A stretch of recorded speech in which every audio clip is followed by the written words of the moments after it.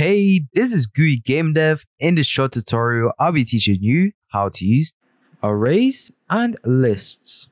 Before I teach you how to use them, you need to understand when to use them. An array is used when it is fixed size and unchangeable. What this means is that there will be no added or removed information to the array as the game is running. List, you are able to add or remove information into the list whilst the game is running. Now that you know when to use them, I'm going to teach you how to program them. To start off, you need a C# script. To do this, right click, create C# script. Now to create an array, all you need to do is write public game object brackets, and I'm gonna name it game stuff. The game object is a variable, so you are able to change this to a different variable. Now to show this is working, I will use debug.log and choose number 2 to be debugged.